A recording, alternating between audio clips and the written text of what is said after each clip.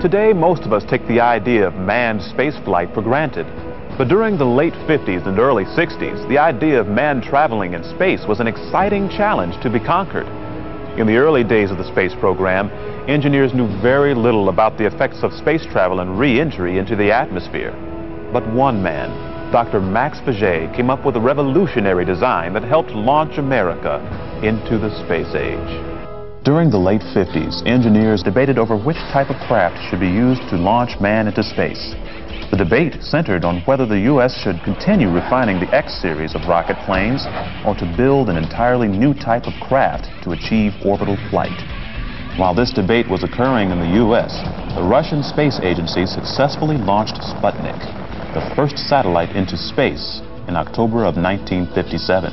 The space race had begun, and the U.S. was already far behind. After hearing about the successful flight of Sputnik, engineers began to design and test new spacecraft at a frenetic pace. The U.S. had some expertise in building long-range ballistic missiles, but was having difficulty designing a vehicle to carry man into space and bring him back safely. One day, while playing pinochle after lunch with a co-worker, engineer Maxime Faget began sketching out a design for a new spacecraft on his napkin. This new craft had a blunt-shaped bottom and was designed to fit on top of a ballistic missile. With his idea in hand, Faget began a series of crude experiments to test his design, one of which included tossing a paper plate out of a window to test the basic aerodynamic principles of the design. Faget's idea for a blunt-shaped craft was ill-received by many aerodynamicists of the time. Researchers thought the most effective way to orbit and return to Earth would be in a low-drag aerodynamic vehicle. Although this vehicle had merit, Faget knew that an aerodynamic aircraft would create excessive amounts of heat, causing major structural and safety problems for the astronauts.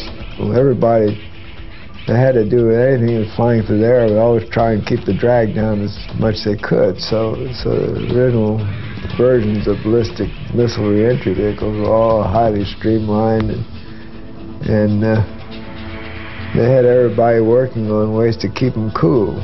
Faget alternatively proposed that his new blunt body design should be used instead. He reasoned that his design would create a huge shock wave around the spacecraft, moving the heat away and keeping the craft cooler upon re-entry. Faget began to push his idea as the best one to get the job done quickly and safely. That particular shape, it wasn't really an invention. That's just a piece of nature. There isn't any shape that will have less heating than a Mercury shape. It's it. After a series of wind tunnel tests, his blunt-shaped vehicle was proven to be the most successful design. Faget's space capsule design was adopted in the late 50s. Astronaut Alan Shepard became the first person to fly in the Mercury spacecraft designed with a blunt shape.